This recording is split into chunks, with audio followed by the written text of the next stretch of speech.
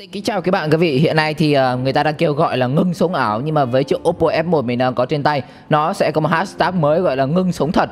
Sản phẩm này có cái dòng slogan là selfie expert, chuyên gia tự sướng, và trên hộp các bạn sẽ thấy là in cái hình là son phấn này, phân xón này. Chúng ta có cả dao cạo râu này và lược. Tức nghĩa nó sẽ giúp cho các bạn đẹp đẽ hơn khi chụp hình. Và mình xin được khui hộp cái chiếc OPPO F1 này ra. Ban đầu nghe nó tưởng là một dòng phản lực hay là đua xe gì đấy.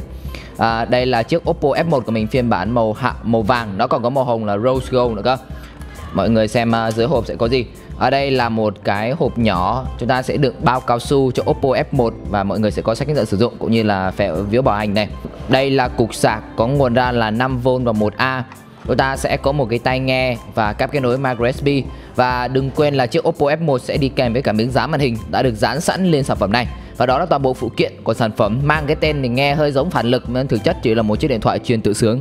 Quay trở lại với chiếc điện thoại này thì lấy ngôn ngữ từ dòng R thì các bạn sẽ thấy là mặt trước chúng ta sẽ có kích thước là 5 inch. Các phím điều hướng là menu, home và back là nằm bên ngoài, vẫn không có đèn nền. Ở mặt sau trông rất giống với lại chiếc OPPO R7 Lite. Tuy nhiên thì các bạn thấy là loa được tách ra làm 3 cái lỗ nhỏ li ti khác nhau và thiết kế cũng rất là cân đối. Bên trên là camera 13 megapixel, mọi người sẽ đèn flash LED logo của OPPO ở đây. Và ở đây không có bất kỳ một ký tự nào khác. Đây là điểm lợi thế của nhà sản xuất này khi không làm cho rác và làm cho rối mặt lưng.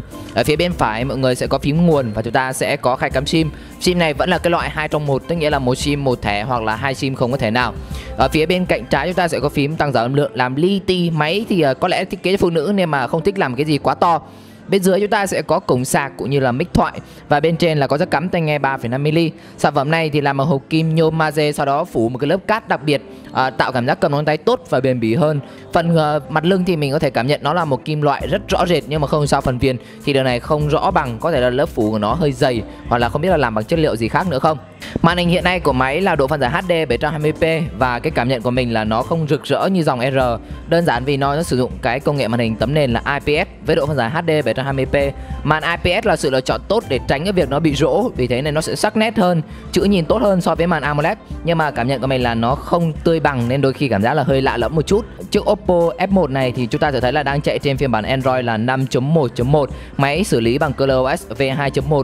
Vì vậy nên mà chúng ta sẽ có một giao diện đặc trưng nhà sản xuất, có thể lựa chọn như là thay đổi hình nền này, hiệu ứng và thay đổi chủ đề ngay ở bên dưới.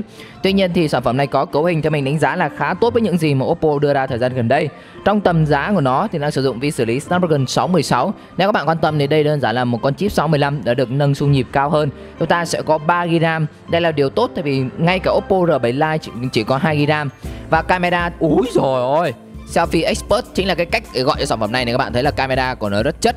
Chúng ta sẽ có các tùy chọn như là làm đẹp ở mức vừa phải, mức yếu hoặc là tắt nó đi. Như vậy chúng ta có hashtag là ngưng sống thật mà phải tích cực sống ảo lên trên cái thiết bị này. Chúng ta có bộ lọc màu này, chụp ảnh zip kèm với âm thanh. Và các bạn đừng coi thường chỉ camera trước mà camera sau cũng rất chất. Camera sau này vẫn có các sản phẩm như OPPO là siêu HD, chế độ chụp với sáng tối đa của nó là lên tới 16 giây, chụp panorama HDR. Và camera trước này nếu các bạn nào chưa biết là 8 megapixel. Chất lượng chụp hình của nó là cực kỳ tốt. Đây.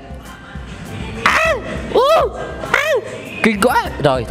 Sản phẩm này của chúng ta thì tự chung lại là một thiết bị đánh mạnh vào thời trang. Chúng ta sẽ có thiết kế đẹp, camera selfie xuất sắc. Mà các bạn đừng bỏ sót một yếu tố nữa mình mới phát hiện ra trong quá trình trải nghiệm máy. Đó là trong phần âm thanh nó có công nghệ âm thanh sống động Direct HD. Đây là một công nghệ âm thanh đã từng xuất hiện trên các sản phẩm cao cấp ngày xưa OPPO, cụ thể như là Find 7N1. Và khi mà xuất hiện trên chiếc máy này thì nó đem lại cái trải nghiệm khi nghe nhạc và xem phim bằng tai nghe tốt hơn. Hơi tiếc đây chưa cắm tai nên chưa kích hoạt được. Và đây bài mở hộp và đánh giá nhanh chiếc OPPO F1 chuyên gia selfie. Thì sản phẩm này là thời trang hướng đến bạn nữ khá nhiều. Các bạn thấy đừng quên like, share, bè và chúc chị em sẽ có một sản phẩm dịp Tết này là tha hồ một đời người yêu.